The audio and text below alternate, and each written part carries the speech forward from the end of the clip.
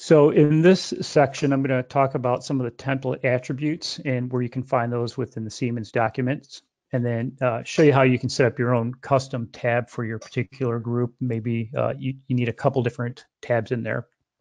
I've seen places where they've had three, one for tooling, somebody for manufacturing, and you basically just copy that PAX file into the same folder, and you just rename it as a tooling or a manufacturing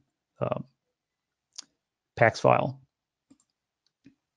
So jumping back into NX here, go ahead and close all this out for you. And I've already started working on a separate file because I'm still sort of developing this. So here's my 3D model, and I want to make sure whatever sort of attribute that I place inside of my drawing templates, I want to make sure my model template has the same information inside of it. Otherwise, the end user is probably going to have to, start the new model and be instructed to say, hey, make sure these sort of attributes are in there. But if you want to take that activity out of their hands, make sure it's in the modeling template also, so you don't have to worry about them going in and modifying any information. And I'll go ahead and open up my drawing. So just jumping back into my model. If I go down to properties, I can go ahead and create a attribute in there that I want to show up on the drawing. So I'll say author. And the value for that is going to be whatever it is that you want it to show up.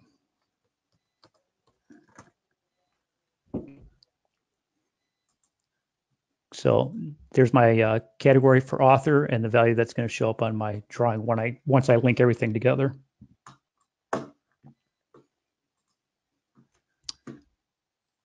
So just adding in that component that I just added the attribute to. Go ahead and hit OK. And you can see it in my assembly navigator that the swoosh canned part is in there. So just adding a note.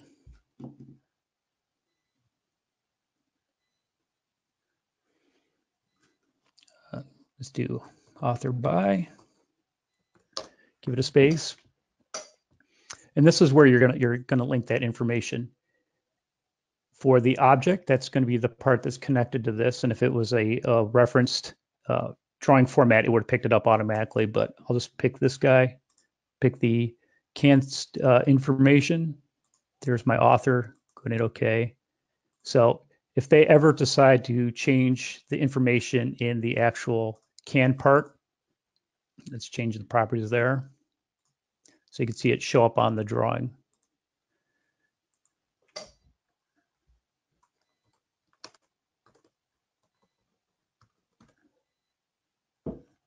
And I gotta, all right. Once they apply it, so this information lives down inside that can part. And then I want to go ahead and maybe add the properties into my drawing so that it has the same information. And I'll just leave the values blank there. So once it's referenced, it'll link back to that can file. Now, if you wanted to have your own tab created, so when you go to File New, start your new drawing tabs, you want to change that for your company so that it says, Swoosh drawings or tooling drawings. I'm going to go ahead and open up my root directory for NX12.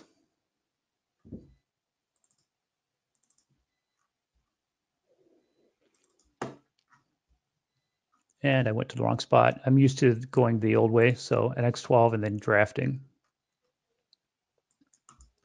Templates. And in my PAX file, you'll find at the very top of that particular PAX file for drawings, the presentation tab is going to be drawing right here. So if I needed to say something completely different, and this only takes effect after I've saved it, closed NX, and came back in.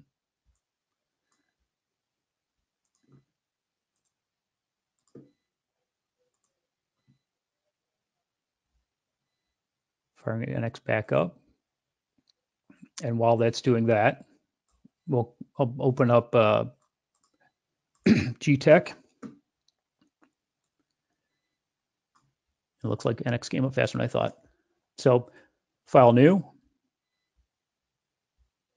And there's my new tab for my Swoosh drawings. If I had something for manufacturing, I would just copy that PAX file, rename it. As long as it says PAX, it'll go and find it and add that extra tab into this.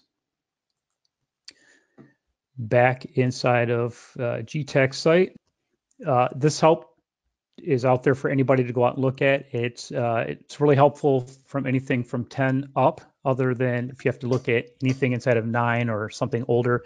It's a little difficult to do searches because it's heavily influenced by Java, and they've did some sort of work there and they're able to work through it now.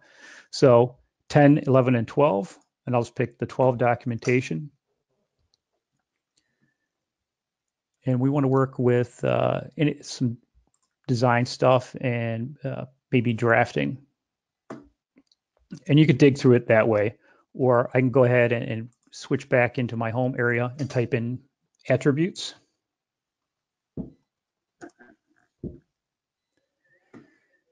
So it truncates the list a little bit. You can see I have over 2,000 results, and I want to tune that in a little bit more. So I'll go into design, expanding that, look at drafting, and I'm really playing with the drawing templates. So I'll go ahead and expand that guy and maybe some of that basic drafting template information that I'm looking for. Once I select that, then I've got 9 results. So they're out of the box are some of the drafting control strings that you could set up for your templates.